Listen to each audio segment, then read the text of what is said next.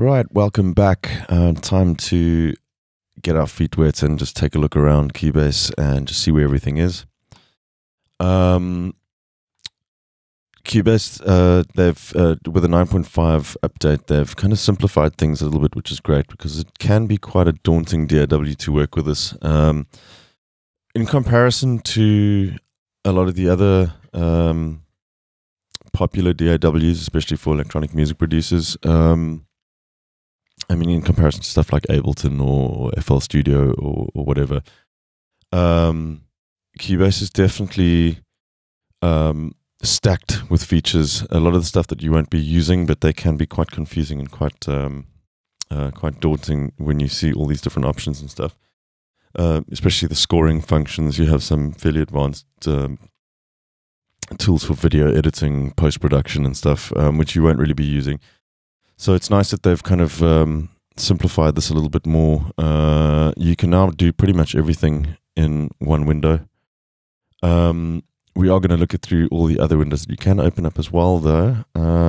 Start firstly with our F keys. They are default shortcuts to different windows in Cubase. I'm going to run through every single one of those, and then we'll come back to this project window and just discuss everything. So if you're on a Macintosh, there is something that you will want to be doing when working in Cubase is open up your system preferences and just head over to keyboard. You're going to want to just turn this on, use F1, F2, etc. keys as standard function keys. Otherwise, when you are hitting F1 and F2 and so on, you're going to be turning up the brightness of your screen or the volume or something like that. So just turn that on. If you need to adjust the volume on a laptop or whatever, just use function and the volume controls F10 or F11, whatever. So once that's done, let's just go through. F1 will be your manual. That'll pop up. We're not going to bother going into that now. F2 will bring up your transport. This is, however, fairly redundant now since we have a transport included in the bottom as well. This is pretty much exactly what you have here. F3 will bring up the full mixer. You have different tabs that you can go through for the mixer. We will come back and look at this in more detail when we get into actually mixing the track. But Cubase has compressors and EQs built into every single channel now. Again, like I said, don't worry about the hardware functionality over here because that is particular to my sound card only. So F4 will bring up the connections that we looked at. F5 will bring up our media bay. Which can take some time, especially with a large library like I have. So we're not going to bother too much with this now. We have a new file browser in Cubase as well, which I actually prefer using just because it is not quite as slow as what Media Browser can be sometimes. Media Browser does have some great functions where you can tag samples in your library, so it makes it easier to search for stuff in big libraries, but we'll leave that for another day. That is can get quite advanced as well.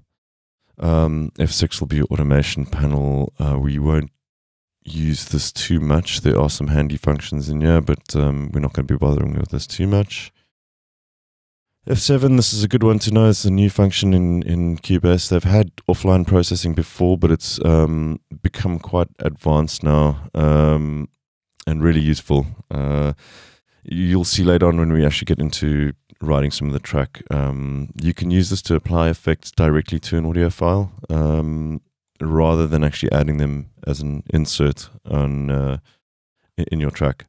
So, i.e., you could apply a distortion directly onto a single clap and have only that clap have a specific distortion on it and so on without having to bounce a new file. We'll cover this in more detail as we go. F8 is your video player. Don't worry about that. We won't be needing that. You can cycle through your tools with F9 and F10. You can also use keys 1 through 7 to select tools that you might need. Then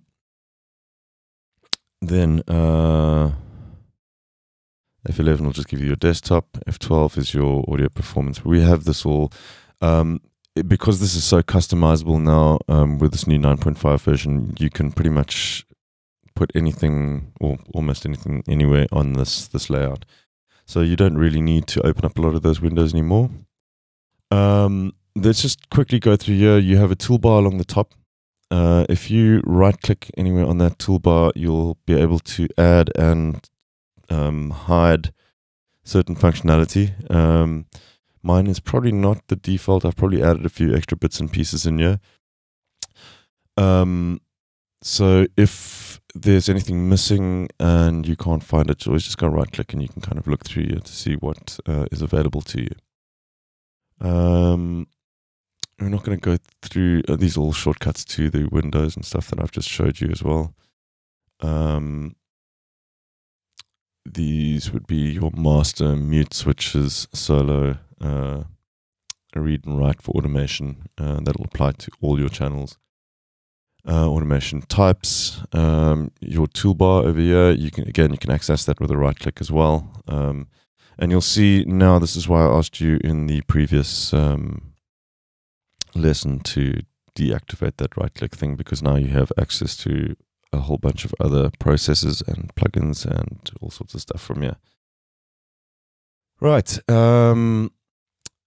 quantize settings, all that stuff. We'll come to that as we go through the track. I did show you this setup over here. If you hit that little down arrow, you can set up your lower zones and overview line. I normally have overview deactivated. You don't really need it. The info line I find is quite important. Once your project's set up, you can turn the status line off as well. Then you have these keys as well. These will hide and show the 3 main zones, which we are going to come to next. Let's just also move down into the timeline at the top here. This is not always by default bars and beats. If you right click, and remember, right clicking on anything in Cubase should normally bring up a menu that'll let you customize it. So you have options here for seconds, time code if you're working with video, but we want to be on bars and beats, which is what it is now. So if you're seeing something weird there, just right click on it, make sure that you've got bars and beats selected. All right, you can see we've got a completely blank space here now. I have shortcut keys set up, but we'll use these. So my shortcut keys will bring up the lower zone and left zone and so on. So we're going to show and show all of them right now, and just talk about these different zones. The left side is probably the most important. This is the inspector window. You're not going to be seeing anything now because we don't actually have any tracks inserted there. So let's add a audio track.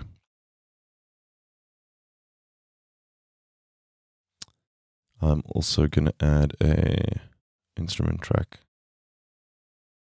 And this will prompt you to select which instrument you want. We'll just go with Retrolog for now. And we're not going to be doing anything with this just yet. I'm just adding them so we can actually see the functionality enabled here on the side, so I can just walk you through it.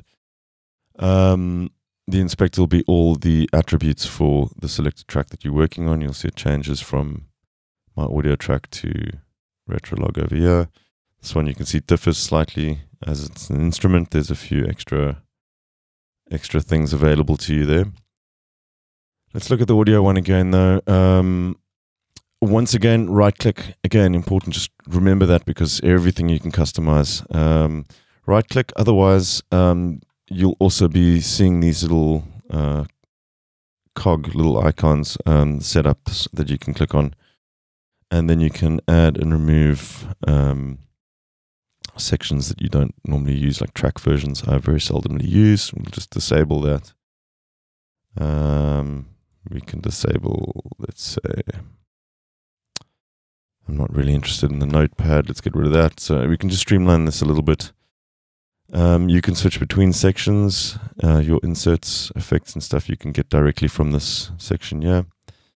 You'll see every time I click, it minimizes the one that was open and opens up a new one. You can, at least on an Apple, hold down Command and clicking on another one will open both of them at the same time, and then you can scroll down just in case you want to have more information available to you there.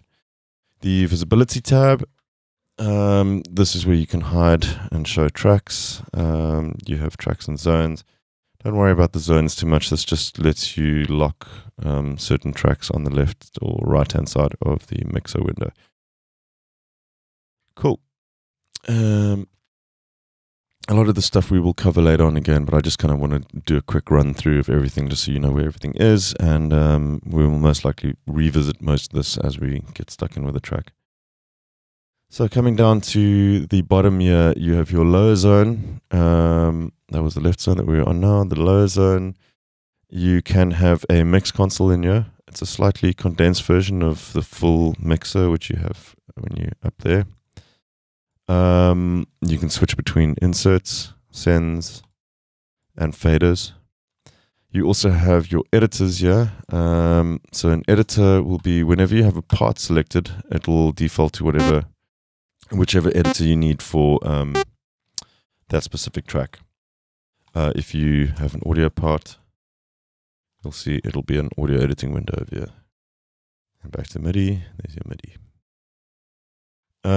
You also have sampler controls down here, which we'll come to later, and your chord pads, which we'll also cover later on. Now let's just take a look at the right zone down here.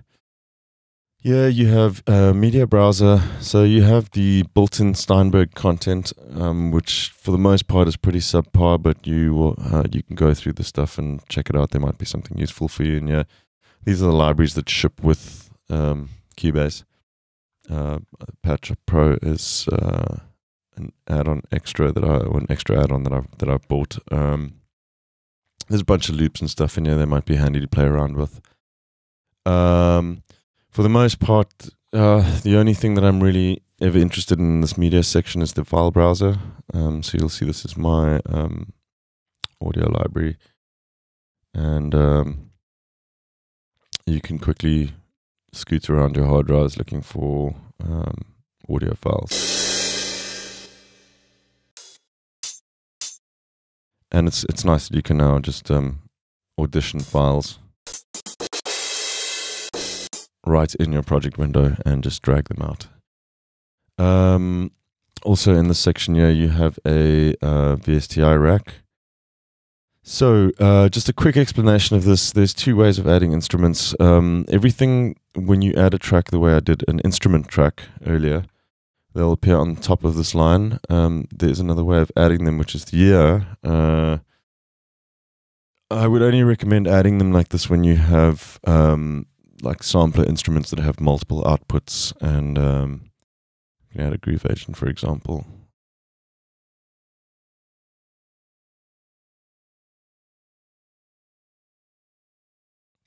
My apologies, I just added another instrument track. If you add onto the rack, add a rack instrument. Yes, there we go. So adding a rack instrument gives you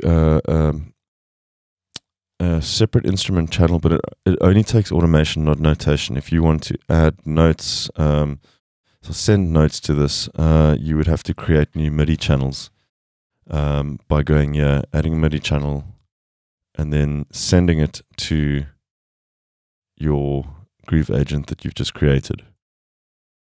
Now, the only reason to do this is when you have, like I said, a sampler instrument, like Groove Agent, where you have multiple drum samples or whatever, and you want your one instrument to be playing different patterns of MIDI. So you could have a MIDI pattern for just the kick drum, a MIDI pattern for the snare drum, a MIDI pattern for the hi-hats, but you would only be using one instance of Groove Agent.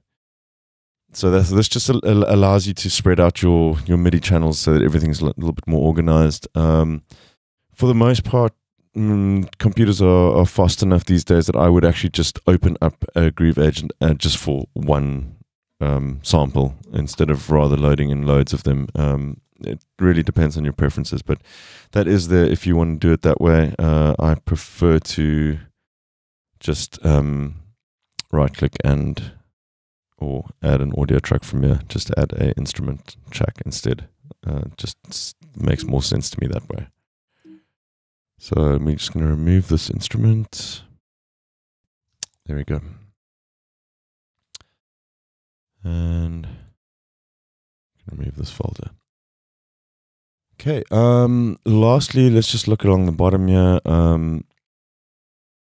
You have your transport here, your loop. You can set your loop by dragging out these little triangles here. Turn your loop on and off. In Cubase, if you set your loop like that and then drag the end past the start point, you'll see it'll change color, and this will be an exclusion loop. So you'll see if we play, it'll automatically jump the loop, so you can actually exclude sections of your track by doing that. And there we go, that's the normal loop again. Play, pause, or play, stop, record. That's all pretty self-explanatory. Again, you can modify this if you want, with a whole bunch of other different things. You have auto quantize over here, which will automatically quantize notes while you're playing them.